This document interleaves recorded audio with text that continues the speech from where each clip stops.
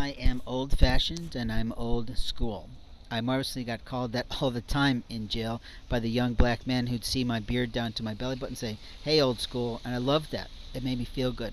It made me feel like they regarded me because they couldn't grow their beard that long, or they just sort of marveled at that Harley Davidson look, that ZZ Top man who in front of them who was sort of kind and polished but didn't talk a lot because of the rules, frankly, in the handbook. What I am communicating about, though, is that people like me have a right to produce a life based on their faith. I grew my beard over a year for my faith, and I have the right to do that. I have kept my beard over this time because God has said to do that.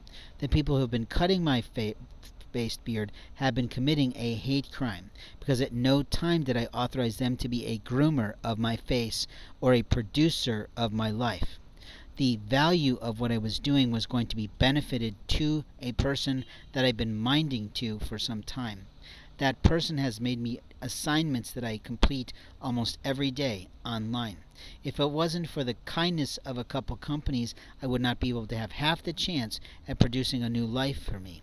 So I have to thank them on one level, but I have to spank them on another level, because not all their employees understand the laws of America with regard to human boundaries.